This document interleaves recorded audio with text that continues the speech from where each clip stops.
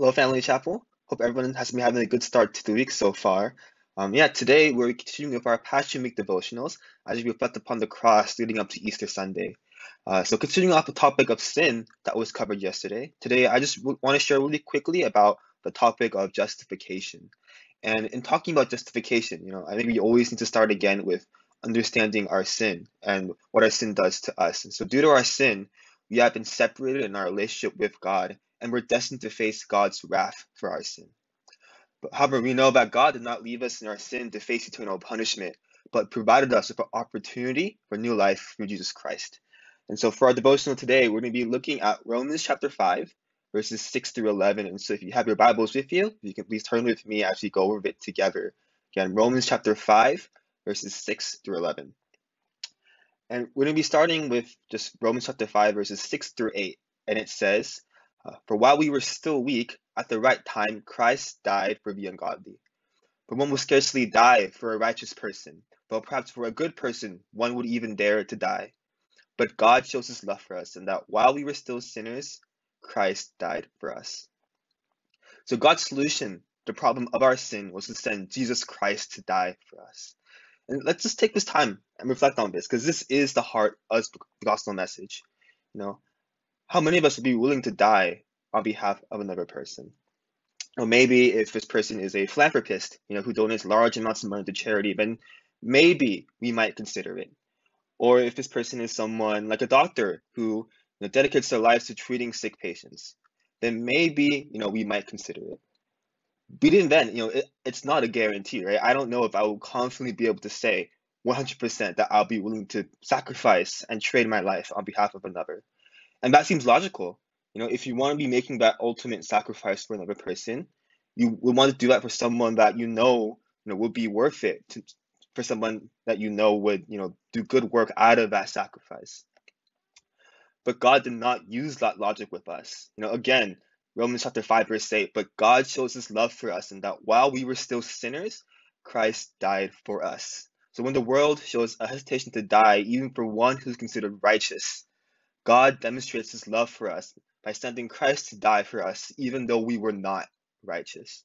And this is why we can be so confident in God's love for us. It's not that we did anything, but it was God that initiated his plan for our salvation, in which Jesus Christ came to die for our sin. So we see in Christ's death on the cross, we can see God's great love for us, for his people. But on top of that, through Christ's death on the cross, we have been justified before God. Let's continue to look at Romans chapter 5, verses 9 through 11. Since we now have been justified by his blood, much more shall be saved by him from the wrath of God.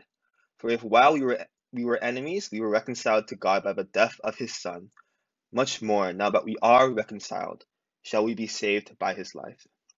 Much more than that, we also rejoice in God for our Lord Jesus Christ, for whom we have now received reconciliation.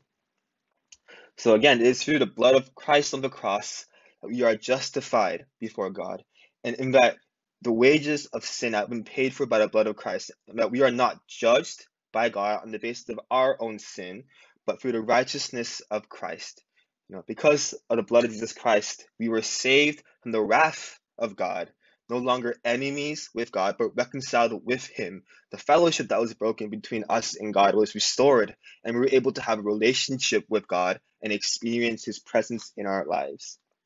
And this culminates in a continued hope, right? That we are able to rejoice in God because we know that our relationship with him is for life eternal. It's not just something that we experience once, but it is something that we are constantly being renewed in.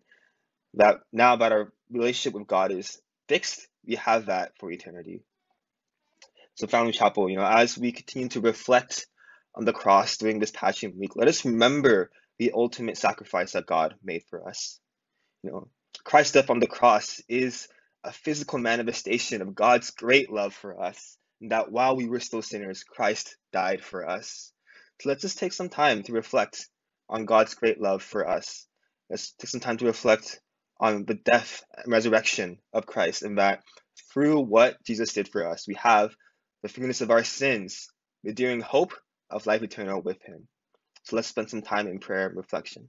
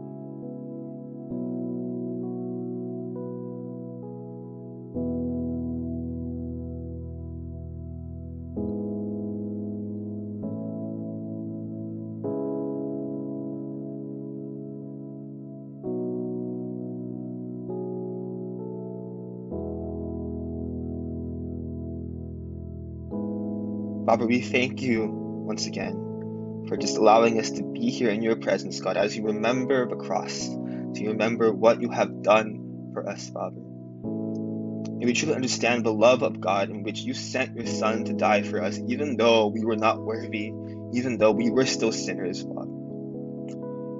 And that in the sacrifice that Jesus Christ made on the cross, we have the forgiveness of our sins. We have a renewed relationship with you, God the Father, and we are able to experience your promises, your love, and your goodness, now and forevermore. And Father, as we reflect upon this, may we give you the gratitude that you deserve. May this lead us, Father, into humility. May this lead us into a deeper appreciation and love for you, Father. So thank you for all that you've done for us. In Christ's name we pray.